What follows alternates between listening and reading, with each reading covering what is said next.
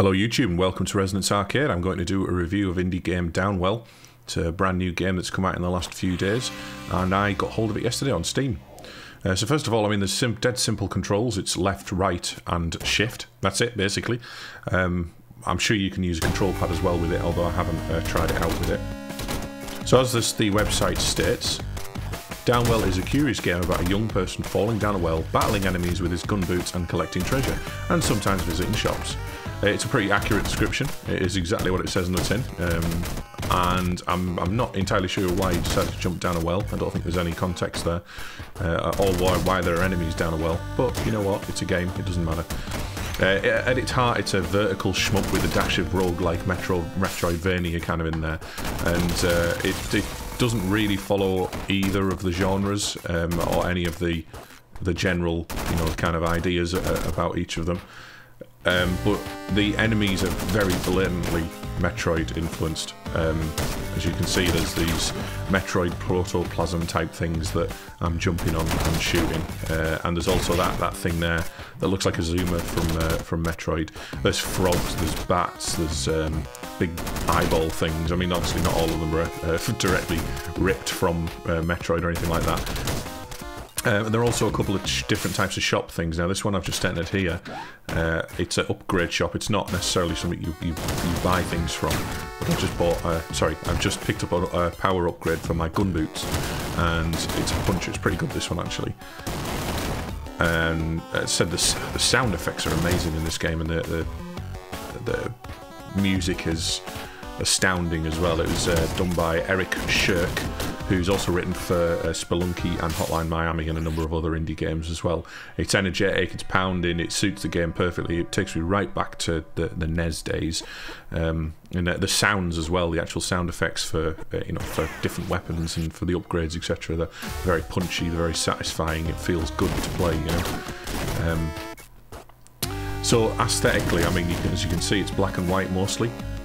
Bits of red, the gems are red, the enemies have got red on them, you've got red on you, and there's, again, it takes you very much back to kind of a NES, or maybe even like a ZX Spectrum type style, because the NES, you know, had a better colour palette than this, but it still feels like a NES game to me. It very much feels like a come back to the 80s. There are a few enemies, as you can see there, that are bright red, and you can't jump on them like I just did then.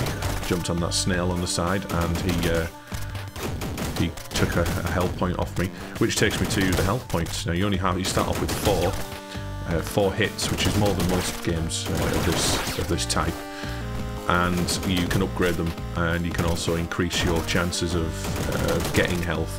Normally you have to go in a shop to pick up some health. But there is an upgrade that I got at one point, which means that corpses can give you health points, and you eat them. It makes a satisfying kind of crunchy sound when you eat them.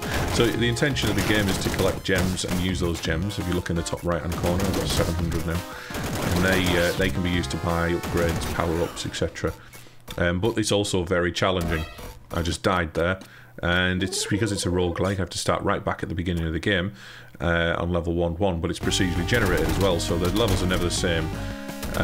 I'm sure this is going to be one of those games that will have a challenging leaderboard, etc. And if they even implements a leaderboard on the game, but I can imagine some people really getting into it and really getting into, you know, how far you can get, how many gems you can get. I don't think there's an overall point system.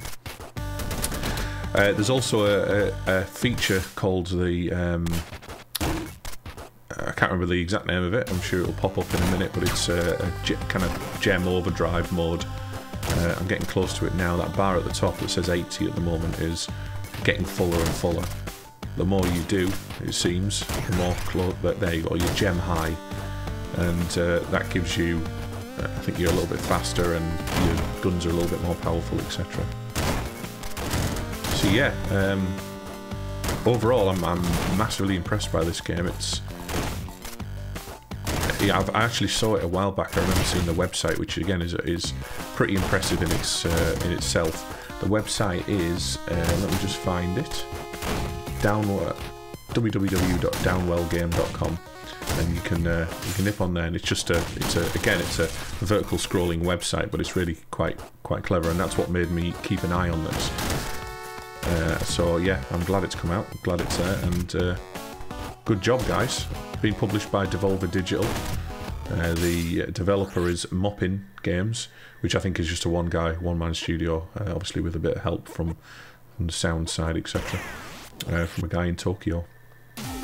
But yeah, thanks for watching, everybody, and get Downwell. It's $1.99 on Steam, so you can't go wrong with that. Definitely not, especially if you like any kind of Metroidvania or shmup type game. It's very different from any other game I've played, but it's very well done. Catch you later, guys. Bye bye.